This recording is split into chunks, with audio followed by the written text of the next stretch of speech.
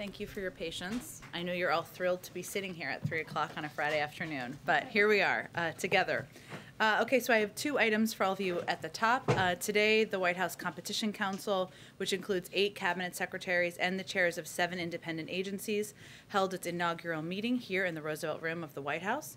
The council's first meeting focused on the actions agencies have already taken to promote competition and help lower costs for American families in just the 2 months since the president issued the competition executive order. The members of the Competition Council have met every deadline in the executive order so far and delivered even more than what was required ahead of schedule. The agency's actions cover a broad range of industries and are aimed at reducing the prices people pay when they shop at the grocery store, when they travel to visit their loved ones, when they're choosing an internet plan, and when they purchase the prescription drugs they need. During the meeting, several agencies, including HHS, DOT, USDA, DOJ, and the FTC, briefed the other council members on the important work they've done. This includes a major effort by the Department of Transportation to get refunds for thousands of travelers whose flights were canceled due to COVID-19. DOT published a new report highlighting how it is helping secure refunds for thousands of those passengers, including by investigating the refund practices of 18 airlines, filing a formal complaint against Air Canada for refund delays, and getting 9 airlines to change their refund policies so that passengers can get refunded more quickly. This is just the beginning. Obviously, more work ahead. A quick preview of the week ahead. You know a lot of this already, but tomorrow the President and First Lady will honor and memorialize the lives lost with travel to all 3 sites of the 9/11 attacks, visiting New York City, Shanksville, Pennsylvania, and the Pentagon. On Monday, the President will travel to Boise, Idaho, where he will visit the National Interagency Fire Center. He will also head to Sacramento, California, to survey wildfire damage that has affected the region. Then the President will head to Long Beach, California, to participate in an event with Governor Gavin Newsom. On Tuesday, he will travel to Denver, Colorado, to participate in a Build Back Better infrastructure event. We'll have more details, I expect, over the coming days. More to come in the schedule for the week ahead.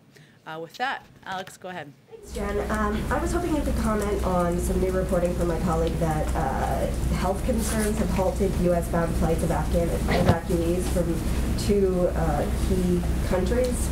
What was behind that? Is it COVID-related? Do you know how many Afghan refugees are affected? Sure. Let me give you the information we have at this point. Operation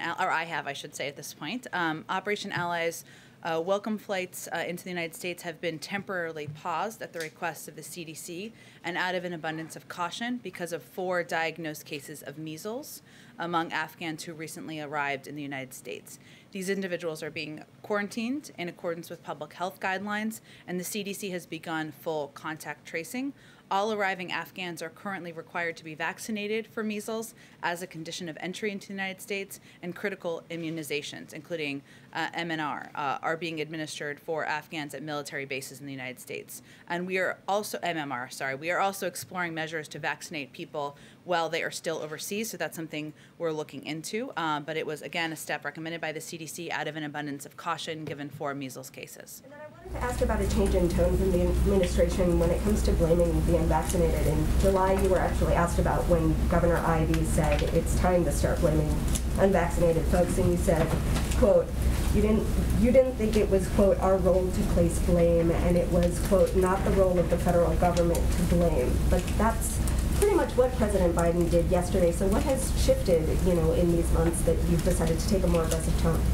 Well, I don't think it will surprise you. I wouldn't characterize his speech in exactly those words or that terminology. What you heard the president convey yesterday is the next steps that he is taking, using every lever of government to reduce his sicknesses, to reduce hospitalizations, to protect more people, and save more lives. I will say that he was channeling the frustration that millions of people across this country are feeling who are vaccinated, that many governors and elected officials have also shared their frustration over. And as is the case, it is also true that there has also been a growing frustration among people. So if you look at the trends over the last couple of months, we didn't anticipate, I will say, that when there was a vaccine approved by under a Republican president, that the Republican president took, that there would be such hesitation, opposition, vehement opposition in some cases from so many people of his own party in this country. We didn't anticipate that. It's also true that there were many people in this country who weren't vaccinated who said, I'm just waiting for the FDA to approve the vaccine. That happened several weeks ago. There's still 80 million people who were unvaccinated. And we've also seen during this time the Delta variant, a transmissible variant, pose greater risks, put more people in hospitals, including kids. So that is why people across the country are frustrated, who are vaccinated, and certainly the president was channeling that yesterday. And one more quick one on OSHA. Can you talk about enforcement of the vaccine mandate for businesses? We've already seen a lot of evidence that OSHA is overtaxed. There was an IG report that suggested, even though there's been more OSHA complaints, there's been fewer investigations. So will the administration be providing more resources to OSHA to help them to implement this mandate? How will it work? That's a great question, Alex. Obviously, the president just announced the steps yesterday. There'll be a rulemaking process that's going to take a little bit of time, and certainly whatever resources they need, I'm sure the president will want them to have. Go ahead. Just to follow up on the enforcement of that, realistically, I mean, how long could it take? Some experts say it could take months, and the effects of this new rule, especially for companies, may not be felt in time for the Delta wave. Do you have an estimation on how long it could take?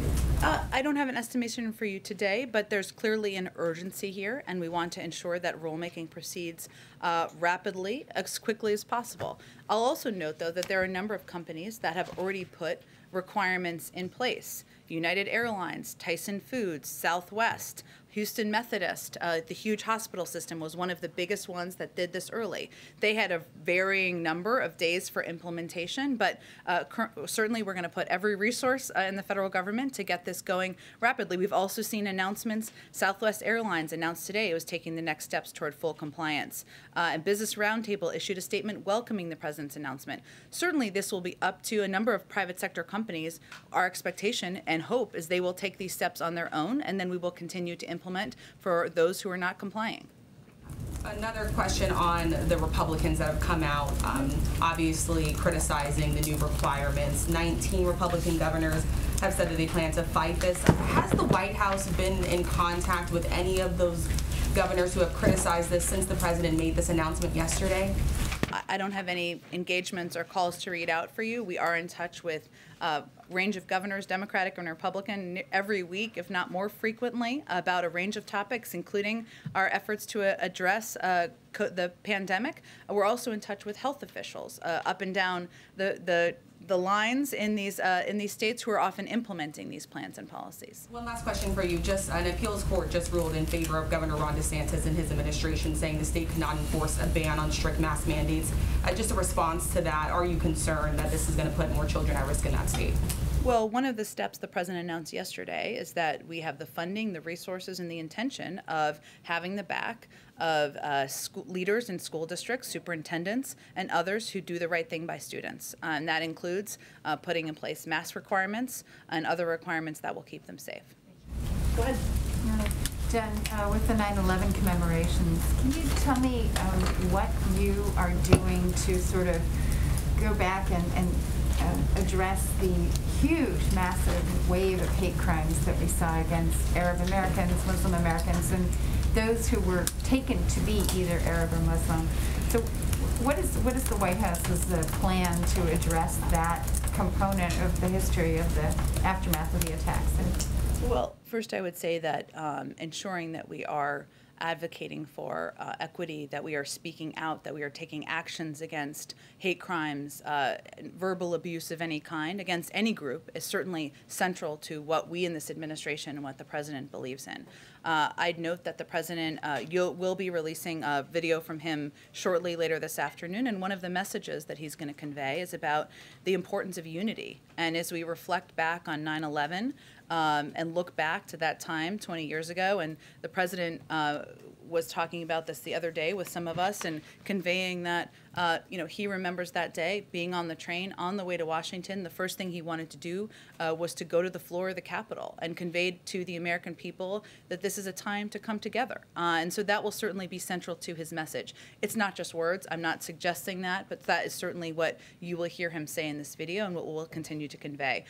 I would say, though, that there will continue to be efforts and actions by the Department of Justice, by agencies across government to fight hate crimes, to speak out against them, and to take any actions in our power to do that. Can I just follow up on that, just in terms of the unity question?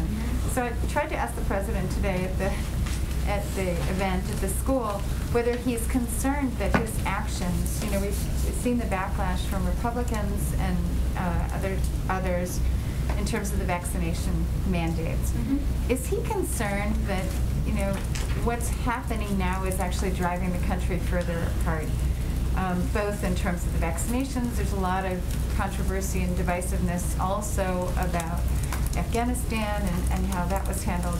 I mean, are you worried that at this point the country's getting further apart and, all the political ramifications that has in terms of getting your agenda through on the Build Back Better?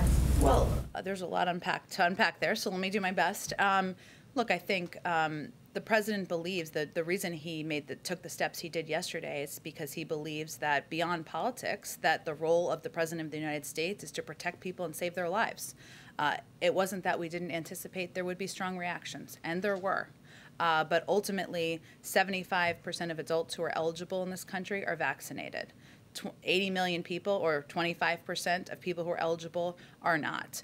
This is not intended to be a dividing issue. It's intended to actually, or a political issue. What his objective is to deliver on what he thinks he promised the American people, which is to save their lives. Ultimately, there are a range of components of his agenda that are moving forward because there's broad support for them across the country, whether that is making sure we have more roads, rails, and bridges that are fixed, or making sure that we do more to save money, to reduce costs for middle class and working class families. So yes, we do see some loud, vocal opponents of what the president announced yesterday. That's not a surprise. It's unfortunate, it's disappointing, it's sad, because ultimately these steps will save lives, but we remain confident in our ability to move the agenda forward. Go ahead. Thanks, Jen. Why include the option to test out in this new Labor Department rule? For businesses, you mean? You mean instead of just requiring businesses vaccinate? Ultimately, businesses are going to make those decisions. And this is a way to implement the OSHA regulations that, by the way, are part of what has been federal law for more than 50 years. That's why we have the capacity and the ability to do this. And we think it's going to have a huge impact. Many businesses may choose the option of allowing for testing as an option. Many may choose that they should just make vaccines the requirement, but it leaves it up to them to make that decision. If they do testing, who pays for the testing? Is it the business or the employee? I would believe it's probably per business make that decision, but I would bet that most would be the businesses that pay for that. And the president has said previously he did not want to mandate the vaccine. So can you explain why his thinking on this has changed? Sure. Well, first, I know he said that back in December or January, so 8-9 months ago, and I've touched on a couple of the components that we feel have changed a bit. One is that we didn't anticipate, once the vaccine was readily, widely available and free to the public across the country, anyone who wants a vaccine has been able to get one for months, that there would be such opposition to it, especially given it was approved under the former president, a Republican president. The second piece of this is that we also anticipated, or maybe we didn't anticipate, but we knew that a number of people were waiting for FDA approval to get the vaccine. That they said that once it's approved by the FDA, that's what I'm really waiting for. There were more people who were vaccinated in August than July, but there are still 80 million people who are not vaccinated.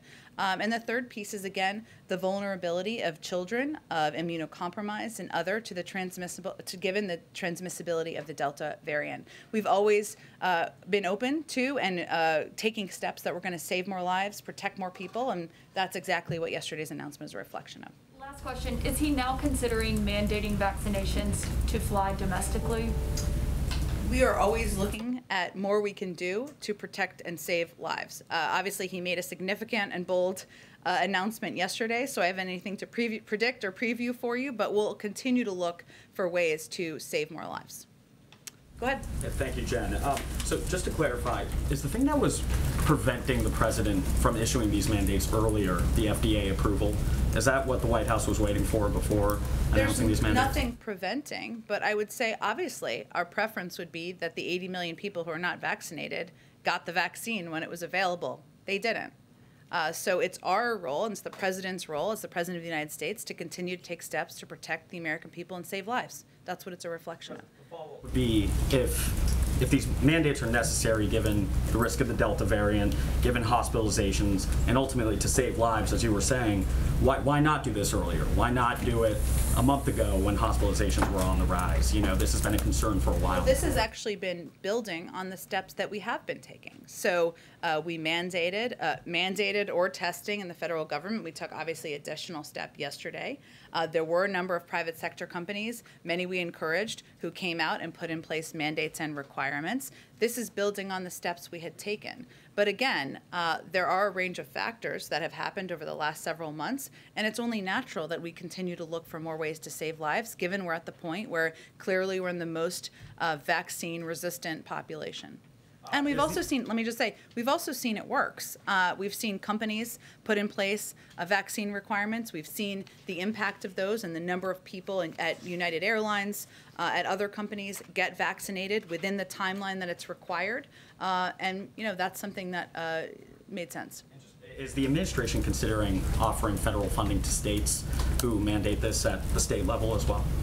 I don't have anything else to preview or predict for you in terms of additional next steps. Obviously, we made a big, bold announcement yesterday, so I don't have anything new to preview for you. Go ahead. Considering the critical role of the FDA, why has President Biden not yet nominated an FDA director? He's eager to find the right person to fill that role. I would note that just like any agency, there are hundreds of people who are career employees, the backbone of the federal government, who are working every day to get the job done, and these agencies certainly continue to function at a high level, even without a director, even if his preference, of course, would be to have a confirmed director in place. And on another topic, does the White House want to see a debt limit increase in the continuing resolution to fund the government later this month? The White House, we continue to believe that Democrats and Republicans should do what they have done 80 times, which is to raise the debt limit, and that is what we are working toward. But I'm not going to get into what vehicle it may look like. That's certainly something we'll have discussions with Congress and congressional leaders, and but we'll leave that to them. Go ahead. Drilling down on the legal implications or the legal underpinnings of this decision for this OSHA regulation, can you talk about what type of legal analysis happened before the announcement yesterday? Was that done out of the White House Office of Counsel, or was that done in the Labor Department? And also, is part of the reason why there's a testing opt-out, is that because there was a thought that that would allow this rule to be better able to stand up to legal scrutiny? So we don't actually anticipate, I mean, this is a law. So Congress passed a law in 1970, the Occupational Safety and Health Act, and the reason the Department of Labor and OSHA is able to take this strong step to protect Americans from COVID is that Congress passed that law. Yesterday's announcement by the Department of Labor is proceeding under that law. And the law basically requires the Department of Labor take action when it finds grave risk to workers. And certainly a pandemic that killed more than 600,000 people qualifies as grave risk to workers. And so if the Secretary determines workers are in grave danger, he has an obligation to issue an emergency temporary standard. That's exactly what he did. So was there an official analysis done or was it just a decision the Department of Labor said? Clearly, everything we do, we obviously review legally. Every bill we support, every policy announcement we make. But I think that's pretty clear. It doesn't even take a legal degree to understand that. Just on another topic, the call with President Xi of China. How long was that? And also, did they discuss meeting in person at the G20? It was about 90 minutes, the call. The president has spent a lot of time with President Xi in the past, as he's talked about publicly, and he drew on that shared experience in this call. So the call was very familiar. It was candid. He didn't avoid areas of disagreement, but the tone was not lecturing, nor was it condescending. It was respectful. It was 90 minutes. I don't have anything to preview for you in terms of future meetings. I would note that this call was about keeping the channels of communication open. And what we've seen is that the importance here is about engaging Xi directly at the leader level due to the centralization of power and the power that's in his hands. Hence, that was the importance of the call. It covered a range of topics. Go ahead. Thank you, Jen. After the rule is implemented, do you know how long companies will have to comply? That will be, I believe, part of the rulemaking process. So I expect we'll have more on that once that's completed. Do you have anything to share about how you landed on employers with 100 employees or more? Why not the entire workforce? Well, it was an assessment made by the Department of Labor and the Secretary of Labor. I will say it obviously impacts a huge number of people, so we think it will have an enormous impact on businesses, on companies, on communities, and the workforce, but it was a determination made by the Labor Department. And then can you talk about the enforcement body, how robust that's going to be, since we're talking about a huge number of businesses?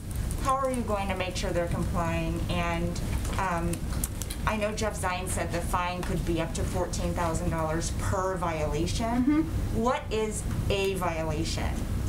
Again, these are all good questions. This has to be included in the rulemaking process. It's about up to be specific, $13,600 per violation, but this is all a part of what would be determined in the coming weeks. And one more on masks. Public health experts, including the former Surgeon General today, Jerome Adams, have said it's not just about vaccinations, that the moves to end masking back in May were premature. Do you have a response to that? I'm sorry. And also, in light of that, are there any efforts coming up to talk about masks again? Because the last we heard, it was, it kind of confusing that you only need to do it sometimes if it's high transmissibility, which is now the case, I think, nationwide. So do you have a response? The president, I don't have a response to the former Surgeon General. I will say that factually, back in May, when we made that announcement, the Delta variant was about 1% of cases. Obviously, things have changed since that period of time. It's incredibly transmissible. And obviously, as we've noted, even as vaccines became widely available to the country, there are still today 80 million people who are not vaccinated. So our responsibility is to continue to take steps that will protect people, save lives, and that's what we're focused on. The president did talk about masks yesterday and fines on airplanes and what would be required in that regard. Also, masking as it relates to schools certainly protects children and kids from transmissibility and the spread of the virus. And what I would say is we do agree it's not just about vaccines. Okay, I don't know what's happening. Okay. Has something to say about okay, that. It's okay. No worries. Thanks, I didn't know if that was a video game or an alarm or if we should evacuate. Okay. Masking is urgent. Thank you. Okay, great. So, go ahead. Thank you, Jen. To follow up on the call with President Xi last night, exactly 2 weeks ago when the intel community came up empty trying to figure out the origins of COVID, the president said, critical information about the origins of this pandemic exists in the People's Republic of China. When he talked to the president of China last night, did he press him like he said he was going to? Well, I'm not going to go into a list of every topic discussed. That was a very dramatic entry to that answer, but I'll start again. I'm not going to go into every list of every topic discussed. They did discuss a range of transnational issues, including COVID-19, and understanding its origins is, of course, a primary concern for this administration. We continue to support phase 2 of the WHO's investigation in China and call on China to allow further studies of COVID-19's origins in China. I will also note that one of the topics the president's also discussed is the importance of being able to have private discussions between the two leaders. This is in contrast to some of the other interactions we've had at lower levels with the PRC. And so, yes, it was a topic raised, but I'm not going to go into further detail. So we should understand that to mean that the president did ask him to let international investigators in to get this information that he says China has. We have conveyed that many times publicly. I think they know that that's our position and view. But not publicly. On this 90-minute phone call, they talked about Again, Peter, this is a topic that we have said, conveyed many times at many levels. I'm just not going to have more on the call to read out for you. Okay, and then why is it that you're trying to require anybody with a job or anybody who goes to school to get the COVID-19 vaccine, but you are not requiring that of migrants that continue walking across the southern border into the country? Well, look, our objective is to get as many people vaccinated across the country as humanly possible. And so the president's announcement yesterday was an effort to empower businesses, to give businesses the tools to protect their workforces. That's exactly what we did. But certainly we want everybody to get vaccinated, and more people are vaccinated, whether they are migrants or whether they are workers, protects more people in the United States. But it's a requirement for people at a business with more than 100 people. It is not a requirement for migrants at the southern border. Why? That's correct. Go ahead. We know that with enforcement, employers who refuse to implement the vaccine rules are subject to fines. But what about employees who refuse to comply with the requirements? Will federal contractors or employees be fired? And is that the recommendation for private sector employees who don't comply? Well, again, there needs to be rulemaking that will take place as it relates to the OSHA requirements, and that is the one that applies to private sector companies of individuals 100 people and over.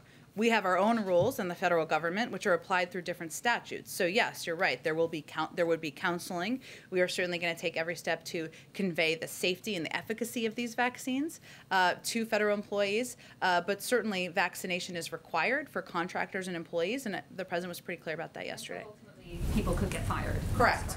And then on another topic, rapid testing. In Europe, rapid tests are cheap, pretty widely available. In the U.S., it still can be expensive and hard to find them.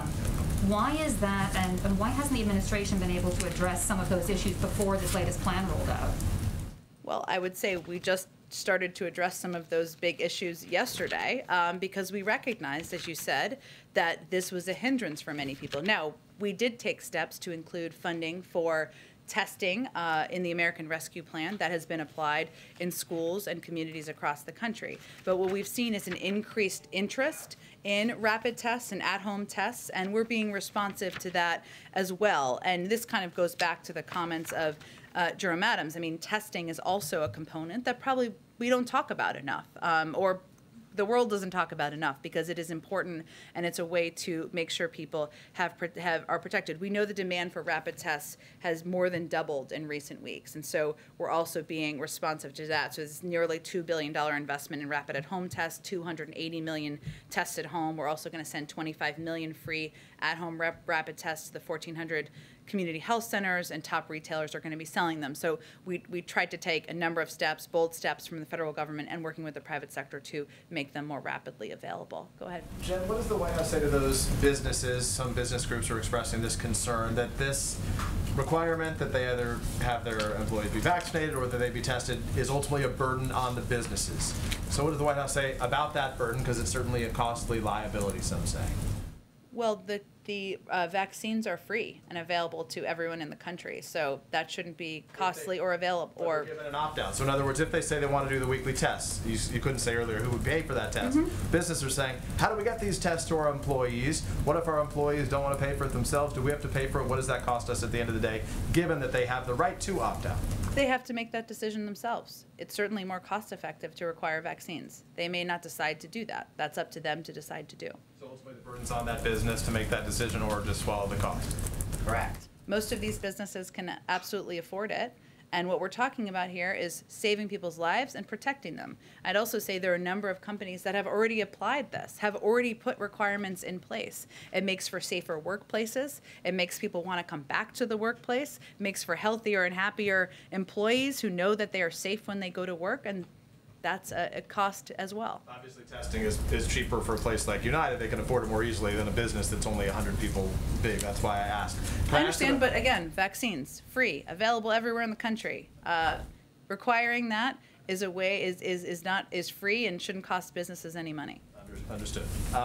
Religious exemptions right now. Can you give us a better understanding? How will that work? I know how you said there'll be religious exemptions that would exist for federal workers and the like.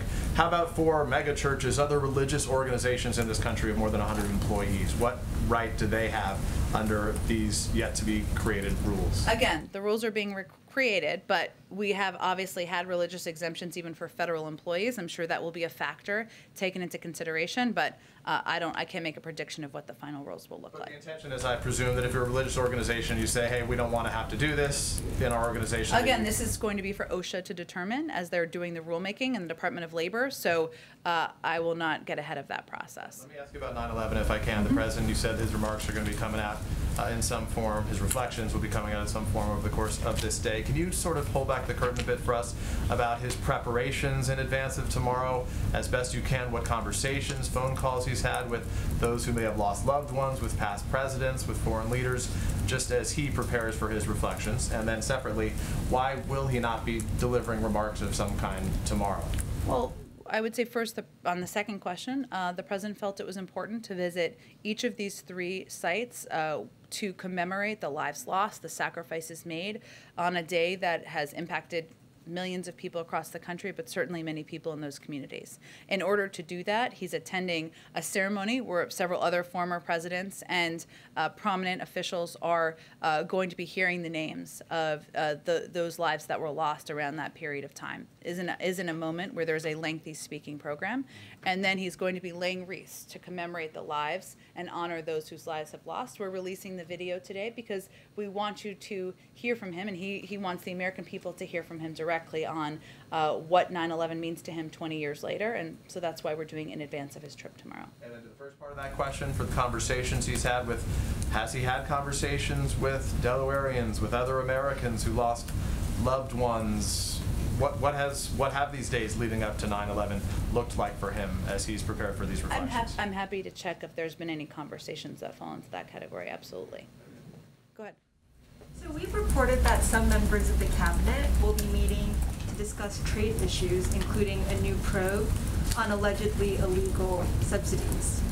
Can you confirm that? And how does that meeting dovetail with the call with Xi last night, in which the 2 leaders talked about preventing competition from turning into conflict? Would a new trade probe be an escalation of hostilities? Well, first I would say that certainly economic topics were a part of the discussion last night, but they were not a major part of the 90-minute call that the President had with President Xi, and it wasn't a call that was intended to produce final outcomes or deliver final outcomes. I can't even tell you how many meetings among high-level policy officials and cabinet members on a daily basis. We typically don't confirm those, but that is not out of the normal, nor is it an indication of anything other than people in the government doing their work. And can I ask about debt ceiling? Sure. Democrats in Congress can raise the debt ceiling without any votes from Republicans.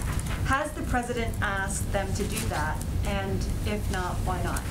The President believes that Democrats and Republicans in Congress should do what they've done 80 times in the past and raise the debt ceiling. Shouldn't be a political issue. It's something that is about the full faith and credit of the United States government, something that most of the Republicans voted to do 3 times under the last administration, even after $2 trillion in tax cuts that certainly added to the debt, did not subtract from the debt, were passed by these same members. So that continues to be his call.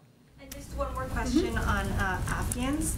There are 30,000 Afghans at foreign bases in 3rd countries with varying immigration status. Has the administration advised or pressured any of those refugees to accept asylum in countries other than the U.S.? If they want to relocate here and aren't disqualified for visa programs, will they be able to? Well, there is a process that has been underway for some time. We're very grateful to these countries who have been served as lily pads, as we've called them, to have refugees who are trying to leave Afghanistan, and we couldn't hesitate in getting these individuals who had fought by our side and played a pivotal role over the last 20 years. Some of them, many of them will come to the United States. Some of them will go to other third countries. That is part of the process. I don't think that's a pressure, but that's always been part of the plan that we've discussed. There will be many of them who will be eligible for programs in the United States. Some of them may end up in other countries, and that's always been part of the plan. Go ahead. Thanks, Jen. A couple questions on the president's announcement yesterday. Business owners are already voicing concerns they aren't able to find applicants for jobs. There are a record 10.9 million job openings. Is the administration at all concerned that this new vaccine mandate that applies to businesses with 100 or more employees will cause further staffing shortages for businesses? Well, look, I think, one, there are a number of businesses across the country who have already applied these requirements, and they could be a model. Some of them, I understand you may be asking about smaller businesses, but it's for employees of 100 and more. And certainly, when the president made the decision to put in place these policies and to announce them yesterday, he made it based on his number one objective, which is to protect people in this country and save more lives. And he also announced yesterday additional assistance for small businesses. That was a part of his plan, to ensure they have the assistance they need. But 75% of people in this country have been vaccinated, who are eligible have been vaccinated. 25% have not. So that's what our target is. That's what our objective is. No, our goal is not to place undue burden. Our goal is to save lives, and that's what we hope this will do. And then to go off on a colleague's earlier question about rapid tests, which the president mentioned yesterday, he's going to be using the Defense Production Act to add roughly 280 million of these rapid at-home tests. But of course, that's only, or at least kits, that's only less than one kit per person in the country. So what else can be done to ramp up those tests and to bring down the potentially prohibitive cost of these tests if they're going to be used on a regular basis? Well, one of the steps we took was to work with big private sector retailers to make these tests available, and certainly that is planned for the next 3 months, where we expect there will be a great need, but we will continue to look as there are needs to make sure people in the country have the resources they need. This is not the end, but this is certainly a significant announcement yesterday. Go ahead. Is there a goal for how many at-home rapid tests should be available beyond the 280? Again, I think announcing the numbers we had yesterday is pretty significant. I don't have anything more to preview for you about additional tests. Go ahead. Thank you, Jen. On China, maybe I understand you don't want to provide too many details about the phone calls, but were human rights part of the conversation? And also, did the president get the impression that China is willing to play an active role at the upcoming COP summit about climate?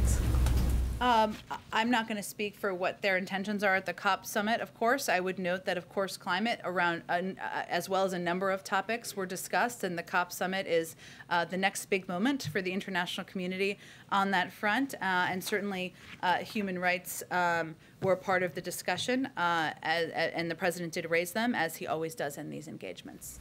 Go ahead. A question about wildfires. The president's traveling to Idaho and California to survey wildfire damage. When he had his meeting with the Western governors earlier this year, Governor Newsom and others voiced frustration with the U.S. Forest Service, accused them of having a wait-and-see culture. Is the president announcing any policy changes, any new developments on strategy to wildfires when he's out there? You'll have to wait and see.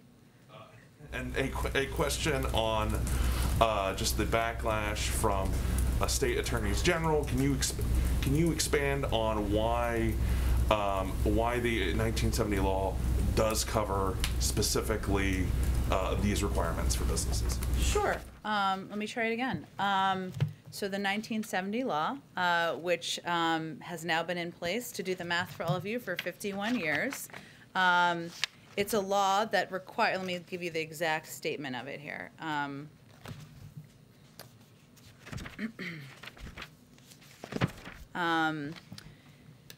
It requires the Department of Labor to take action when it finds grave risk to workers, and certainly a pandemic that has killed more than 600,000 people, where 25% of eligible people who have not yet been vaccinated poses a grave risk. And so this, what Department of Labor was proceeding under that duly enacted law. It actually determines, the Secretary has an obligation, I should say, to issue an emergency temporary standard when it meets that bar. So that is the background on that, or the information on that. Go ahead. Will the administration consider revisiting federal emergency unemployment benefits as Delta continues to impact the job market? Well, we've talked about this a little bit in here in the past, and just to note, about half of the states that had been implementing these benefits ended the benefits several months ago. So we're really talking about 26 states. In those 26 states, the unemployment rate is between 3 and 7%. Quite a range. So point is, they have different needs. And what we've been doing has been working with leaders in these states, governors, other leaders, to figure out how funding from the American Rescue Plan, state and local funding and other funding, can be used to apply for specific categories of benefits should they feel those benefits are needed. But we haven't seen actually the issue in the economy, which still has issues that we're still recovering from, to be an employment issue. There are other issues that we're working to address in the economy. States, in the majority of the states that did stop the aid early, there wasn't any sign that it actually impacted employment rates. So, I mean, is there no additional steps that the White House wants to take? Do they want to see Congress take action on that? Or, I mean, how else do you expect to maybe help governors or push governors who decide that they don't want to use that aid that's been provided federally for unemployment benefits? That is aid that's available, and as governors decide, as we work with governors to determine how to help people in the states who still need help, which is imperative, and one of the reasons why the American Rescue Plan was designed in the way it was so that the child tax credit and other programs are going out in the months ahead and into next year. So the point is that there is state and local funding that can be used. We're working with these states to implement that funding. If your unemployment rate is 3%, you have different needs than if your unemployment rate is 7 or 8%. So that's the point I was making as it relates to how we apply these programs. Go ahead. The administration obviously believes that more requirements are necessary to get more people vaccinated. But of the 80 million people who are not yet gotten their first shot, what amount does the administration assess are still persuadable, and what amount do you think actually need the force of government to make them do it? Well, that's a hard question to assess from here. I will say clearly we felt that putting in place additional steps and requirements was essential to get more of the 80 million people vaccinated. I can't tell you how many of them. It's not really about being persuadable. If it's going to be a requirement at many workplaces across the country. Yeah. I mean, so most people at this point need a requirement. There's not a lot of people left to persuade at this point. Well, at this point, it's really hard to give a number on that, right? And I don't want to irresponsibly guess at that from here. But at this point, the vaccines have been widely available across the country for months, in communities across the country for months. We have mobile clinics. We've done it in many different ways in communities. So we're assessing that some of these requirements are the next lever needed to get more people vaccinated and ultimately protect more people in the country. Just to clarify something you said earlier, the president's not making remarks tomorrow. He's releasing a video ahead of time. Correct. So he's not giving a speech in any of the 3 locations. Right, Okay. exactly. Patsy, go ahead. Thank you, Jen. A couple of foreign policy questions. The first one, the Taliban and the Qataris are insisting that flights out of Afghanistan are no longer evacuations, but kind of business as usual for travelers with documentation. I've noticed that Emily Horn's statement on the flights that came out today as well as yesterday did also not use the word evacuation. So can you confirm whether the administration is still considering and treating these flights out of Afghanistan as evacuations? We're considering them people departing who want to depart of Afghanistan. I'm not sure that the word matters. The second one is on the Israeli Prime Minister, who is calling on the international community to act quickly and immediately against Iran following an IAEA report that Tehran has dramatically increased production of uranium, highly enriched uranium, in recent months. Do you have a comment on that? I will get you a comment from our national security team. Taiwan. Is the administration seriously considering a request from Taiwan to change the name of its mission in Washington from Taipei Economic and Cultural Representative Office to Taiwan Representative Office? I would have to check with our team on this issue. Go ahead. Yeah, 2 questions. One on Afghanistan, one on vaccinations, if I could. On Afghanistan, I'm curious if there have been any offers of resignation from anyone in the chain of command or anyone involved in the decisions with the evacuation. No. So the president still has confidence in those folks? Yes. on the vaccinations, the president talked about the importance of boosters last night. The president's second shot was in January. If you follow that logic, 8 months afterwards, you're supposed to get the booster. That would have been last month for the president. Has the president gotten the booster? Is he going to get the booster? He will. He's not gotten it yet. We'll wait till it's widely available, which we expect to be soon. Go ahead. I'm hearing that the Bureau of Prisons issued a memo today telling approximately about 1,000 drug offenders how to apply for clemency. Do you have anything on that? I would certainly point you to the Department of Justice. I would say that the president has been clear about his openness to using clemency powers, but I wouldn't say that's an assessment of decisions made, and certainly targeting those toward nonviolent drug offenders. But I'd point you to the Department of Justice for any further details. A follow-up on the mandates. With companies like Delta now having a $200 premium that they're going to add to the insurance premiums, how does the president feel about companies trying to persuade people to get vaccines by doing that? Well, there are a range of ways we've recommended companies try to incentivize people get vaccinated, including mandating them, including putting in place requirements, and many have taken creative steps. So there's a range of ways to look at. That's not one we've advocated for, but obviously different companies will make different choices. Go ahead. Thank you, Jen. Not to try to shame any vaccine skeptics. In Africa, people are looking for vaccine, but they can't find them. In the US, there is an abundance of vaccine, but up to 80 million people have refused to receive them. And 1,500 people are dying every day. Will you say that too much privilege is sending so many Americans to their early grave? I'm not sure what your question is. Is too much privilege sending many people to their early grave? Well, I would say first that the United States wants to be an arsenal of vaccine distribution to the global community. And we have donated more than every other country in the world combined. We also know, and it is a responsibility of the president, to protect and save lives in the United States as well. That's why we announced the steps that we announced yesterday. We need to do both. Yeah, no, so I was asking, is too much privilege killing people in the US? Like, there's so much vaccine available here, but people are refusing to take them. While in Africa, people don't even have access to vaccine, and they want to have them. Are we too privileged here to the extent that we are ready to die instead of taking the vaccine?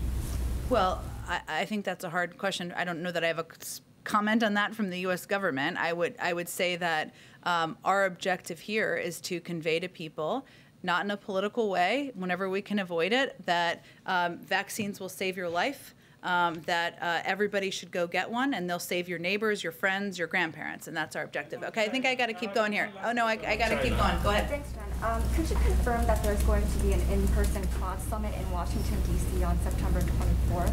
An in-person, I'm sorry? Summit? Oh, sorry, I couldn't. The masks are hard sometimes, and they're important.